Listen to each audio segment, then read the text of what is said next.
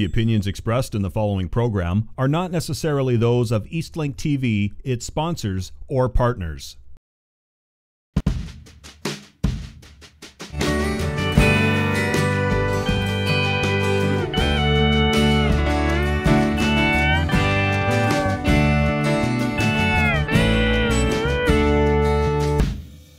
Hi there, my name is Sean Barrett, and welcome to Northern Songs. Northern Songs is a show that shines a spotlight on Northern songwriters. We're hoping that with this show, you're going to see a songwriter that you like, go out and support their show, buy a disc, legally download a tune, and just get out there and support all the great talent that's right here in our own backyard. I've been in the local music scene for a long time, but Jig Jamieson is a guy that I didn't know until, I think it was Facebook or something, right? Could Jig? have been. I'm not really too sure how we managed to hook up, but it's good to see you. Nice to see you too, Good Sean. to see you. Jig rapidly became one of my favorite songwriters. As We Sail Into the Dark is one of my favorite discs, and that was one that came out a few years ago, right? Yep, 2 years ago now. Yeah. Why don't you tell me a little bit about that, and then we can talk about what you got coming up. All right. Actually, that whole album was recorded in my backyard. I had a little studio in the in my basement, and talked it over with the wife and that. And I was kind of getting out of playing live at that time. Okay. So like my son was born, and I was Anyways, long story short, I built a music studio in my backyard. And just continued on from the project I was doing in the basement, and I had a fantastic guitar player on there, Blake Bullrice, played with Chaser and a couple other bands in Lively, great guy. He spent a lot of time with me, helped me a lot with sound and stuff like that. And yeah, so that's pretty much it. And then we both of us traded parts on the bass guitar, and I had Angie Nessa come in and sing a song with me again and again. Did a fantastic job. She, that's an amazing tune. Oh, thank you so much. I love that one. Yeah, thanks. And yeah, so that was pretty much it, and wrapped it up. And looking to record again soon? Yeah, but me and Kyle are playing, Kyle Mackey, Tara Kane fame. We're playing so many shows that it's hard to get the time in for writing, but we're talking with Mark St. Owens, the bass player. I think we're going to get him, Mark Mahler for drums, and Kyle's just writing so much stuff on guitar. I mean, he's just a monster when it comes to writing. So I think he's going to do all the music for this one, and I'll pen the lyrics and see where that takes us. If I could just correct you on something, actually, yes. Kyle Mackey and Mark St. Owens were of Fat Freddy's Cat fame. Oh yes, that's right too. Before Tara Kane, I remember that. That's right. Before Tara Kane, there was Fat Freddy's Cat. That was yeah. a band. Were you involved in that? That was my band. That's right. Yes. They'll be surprised to hear it was my band and not theirs. That's it. Yes. But, yeah. So anyway, that's really exciting. That's really cool. Yeah, and the tune that you're going to do is a song that's going to appear on this new album. It's about my son Jimmy. Right on. Yeah, my little guy Jimmy. It's pretty much, well, I mean, as far as anybody that has kids, they change your life, absolutely, 100%, for the better. Right on, and it's about that. Yeah, it's about my son Jimmy. It's a very cool thing. All right.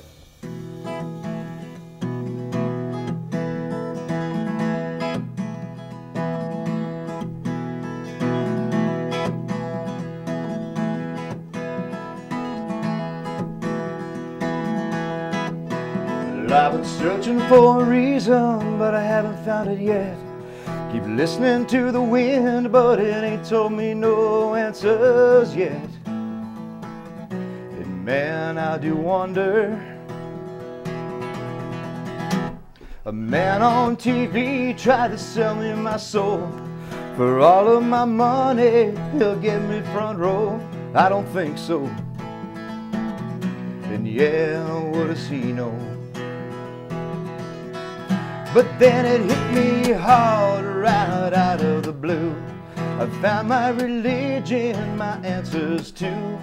And what are the chances that all of my questions just up and vanished? It's all because of you. 8 pounds, 4 ounces.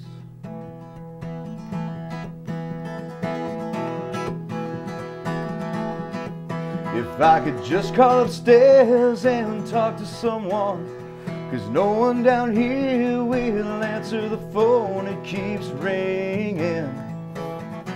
Yeah, it keeps ringing. But I'm hoping someone is looking over me and Not that I need it, sometimes the sun, it can't find me. Yeah, when I'm not hiding. But then it hit me hard right out of the blue. I found my religion, my answers too. And what are the chances that all of my questions just up and vanished? It's all because of you. 8 pounds, 4 ounces.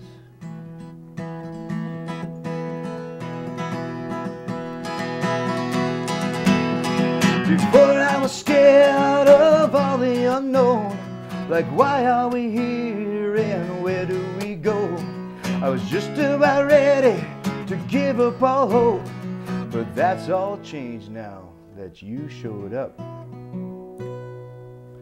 But then it hit me hard right out of the blue. I found my religion and my answers too. And what are the chances that all of my questions just up and vanished? It's all because of you. It's all because of you. It's all because of you. 8 pounds, 4 ounces.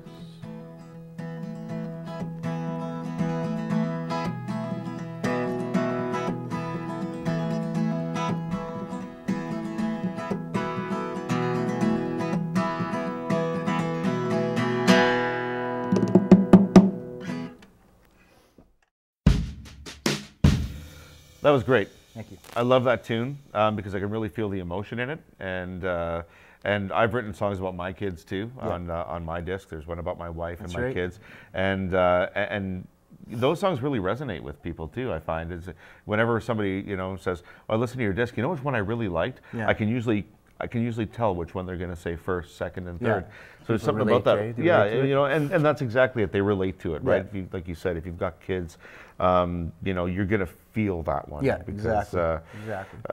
What else inspires you? I mean, so you've written a song about your son. What other kinds of things light you up and get you thinking? It could be anything. I could go to the ride home and I could write a song about you on the way home. Can you do that for me, please? Yeah, I will. That's good. Yeah, and something about Fat Freddy's cat or something. Yeah, that's awesome. Figure it out. No, it could be anything. Like even when I was driving to work today, there was a sign on one of our churches in Lively. It said, "I'm striving to be the person my dog thinks I am." Yeah. I go, well, there's a great country song right there. You never know, right? Absolutely, yeah. So, but it could be anything. Talking to somebody, getting a ride home with a cab driver. Could be anything. Talking to people generally sparks something.